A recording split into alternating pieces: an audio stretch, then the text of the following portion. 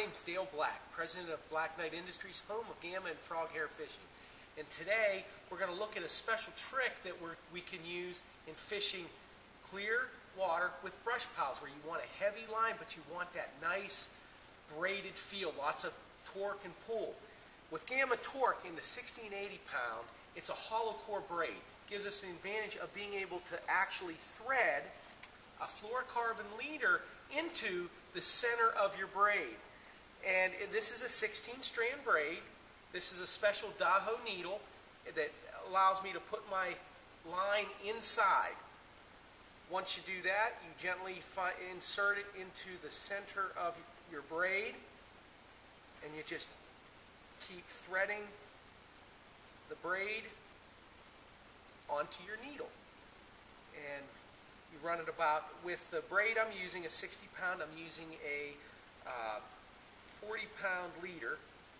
You just keep threading up, and if it pulls out like that, you pull it back and just keep gently pushing it through, so you can put your braid completely on your fluorocarbon, which I'm using here, right up gently up inside the center of the braid. Like I said, if it keeps popping out, you just thread the needle back on.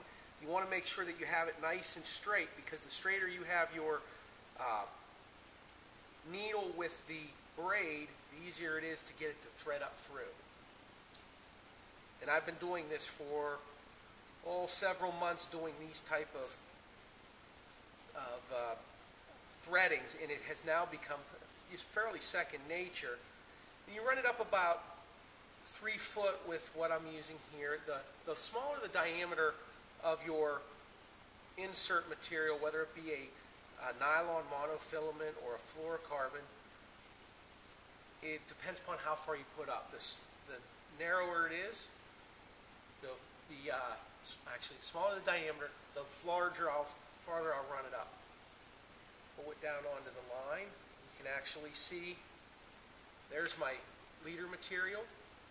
And what I do is, while it's still all pushed and crimped up on here, that's where I'll pull down on my leader material, so it'll pull back inside the braid at the very top. And then I will grab the braid, because now it's inside. There's my braid, here's my leader material.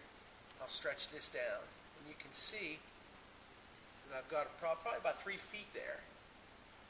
Now this works like the Chinese finger traps. The harder you pull on it, the harder it actually grips onto that line.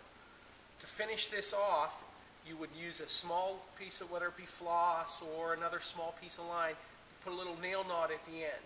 And what that does is that keeps the braid from releasing, because if you go like this and push up on it, it will release the braid. So we use a little bit of just put a little nail knot at the end. It doesn't even as wide as what the braid actually is when it's done.